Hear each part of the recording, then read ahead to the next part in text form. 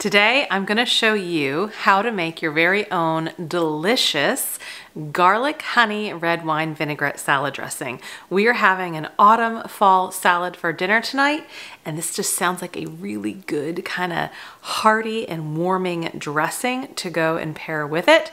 And I'm on a mission to help you stop buying all of those chemically infused and preservative laden salad dressings that are just all over the grocery store shelves. You can totally make these at home. I have a whole playlist on different dressings. You can click above or below and find that playlist and start learning how to make your own dressings. Today, so easy, just like the others. I'm Amanda, this is the Happy Homestead. Let's get to chopping. So all I'm gonna be using is some organic red wine vinegar. This is fermented garlic honey. I have a whole video on how to make this. And if you don't have this in your pantry, no fret, just start making some today because you're going to want it. If you don't have it, you're just gonna wanna use local raw honey and have some fresh garlic cloves, Dijon mustard, pepper, salt. I do have one shallot, and then dried thyme. I'm going to be doing all of this by hand to really show you how easy it is.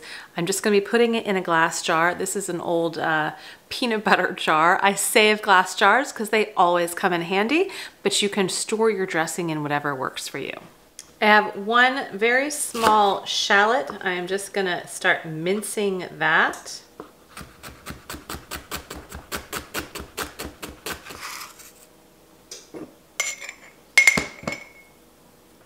I'm gonna take a couple of garlic cloves out of the fermented honey. And again, if you don't have this on hand, that is okay, but you're gonna wanna start it because it is so good for you and so full of medicinal properties, both the honey and the fermented garlic. So I'm just gonna be mincing my garlic as best as I can.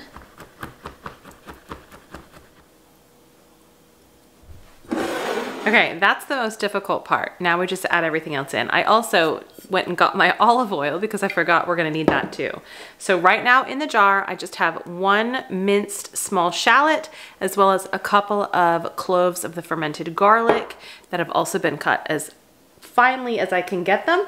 I'm now gonna start adding everything else. I'm gonna start with my Dijon mustard and do about 1 tablespoon. I am not a big fan of precise measurements when it comes to salad dressings. I just kind of do what feels right. This is organic red wine vinegar. I'm probably doing about a cup, maybe a little bit less than a cup, maybe about 2/3 of a cup of that. We're gonna add in some of our honey.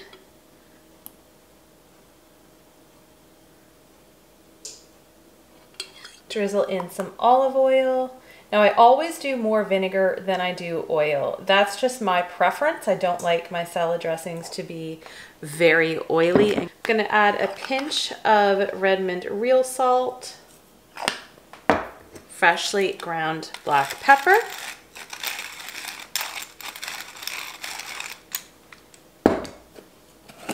and a pinch of dried thyme. Put the lid on, shake it up. Voila. That's it. And there's our salad dressing. I am going to taste it. Make sure it's good. Very good. So delicious, so easy, and so much better for you than anything in the store. Store it in the refrigerator if you want to keep it for a lot longer.